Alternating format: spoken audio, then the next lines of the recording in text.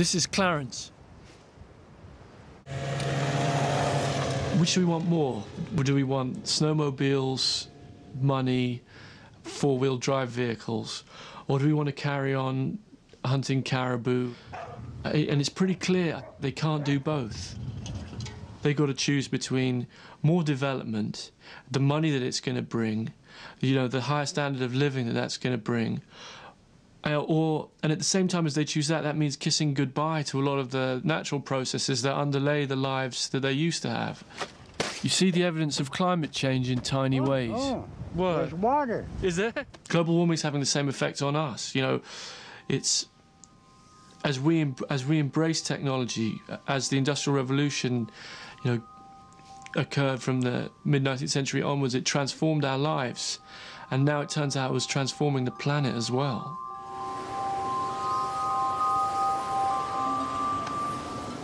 Dealing with the cause of it would mean recognizing that all the things that we've grown up to value, having lots of stuff, having cars, owning things to be happy, being wealthy, you know, what fundamentally makes us modern people is also what's threatening the future of the planet. You know, that's a big realization.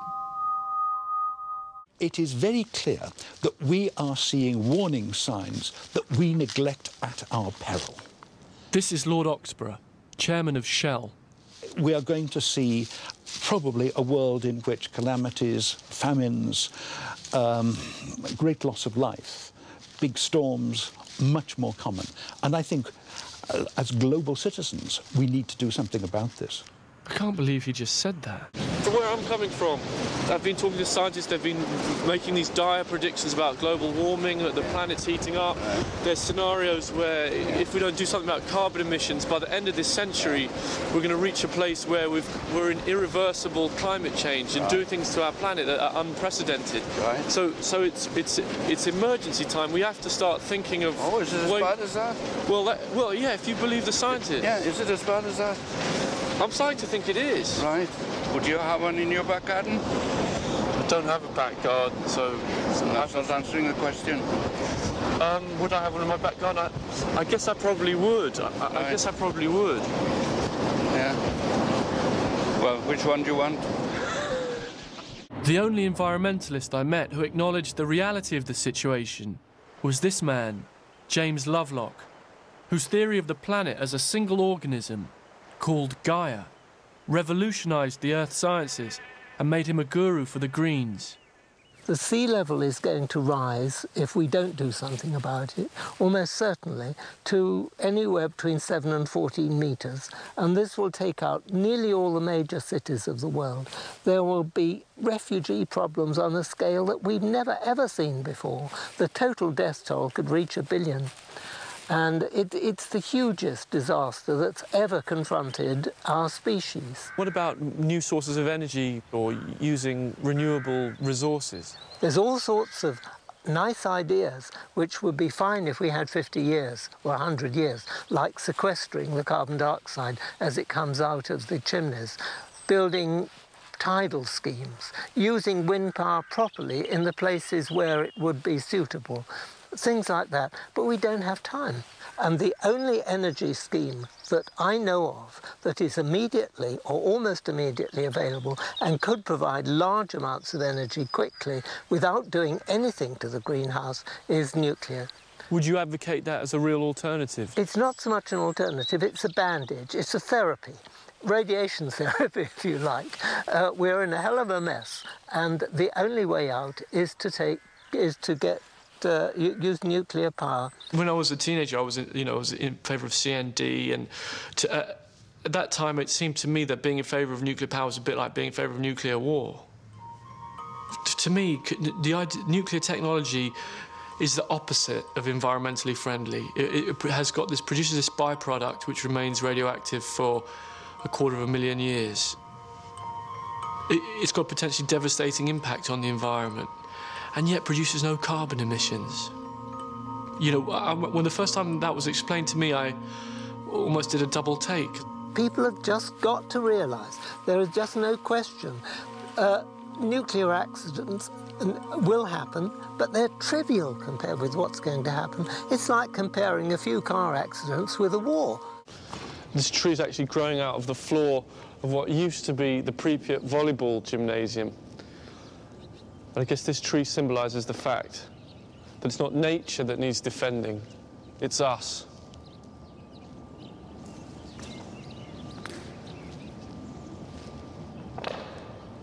But how many people died because of Chernobyl? 100,000. You think maybe 100,000 additional deaths? For instance, 100,000 additional deaths in the Soviet Union. From cancers and... From Chernobyl, because of Chernobyl. But 100,000 sounds like a lot, but that's a guess. Not a lot. Do you know how many people killed every year in the world by car accident? No idea. I think much more higher. You know, people want to have safe solutions. People want to be safe. Okay, very well. Please, don't produce any other energy. No energy. Why? To be safe. Because I can explain very quickly. All of type of energy producing create some risk. Risk of empty of natural resources, risk of radionuclides released from nuclear power plant, risk of water ecological changes in the case of hydrological electricity. So all of us create risk. In this case, to be safe, forget about everything. He's saying progress is painful and there's nothing that has no risk. He's right. Are you ready for this? No. People call this progress. So otherwise our society go to progress, as they forget about this and be safe. It's the most thankless. It's a kind of evangelical task. In some ways, but it can be done in a way which I think, you know, it's not about sacrifice. It's about a very positive set of outcomes. But it is about sacrifice, isn't it? It's about it's about saying, you know what, we'll do with a bit less. I don't have your faith that human nature is so perfectible that people are going to be able to say, you know what, this new car isn't making me happy after all. I think I'd rather do Tai Chi in the park. And you know, I mean, it just seems like our whole worldview is set up. We encourage people to consume. That's where we think the good life lies. Yes, we do right now, and that's one of the things that we have to change. I've come to have a look at the fastest growing economy on the planet. Over 1 billion Indians are set to triple their carbon emissions in 20 years' time.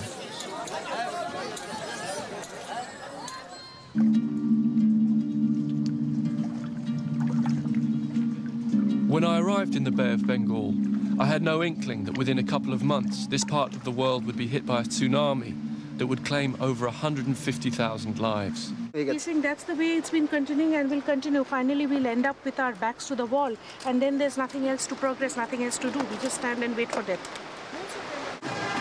But the harder they work to drag themselves out of poverty, the more certain they are of bringing about their own destruction.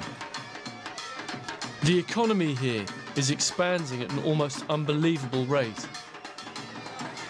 At present, an average American produces 20 times as much carbon as an average Indian.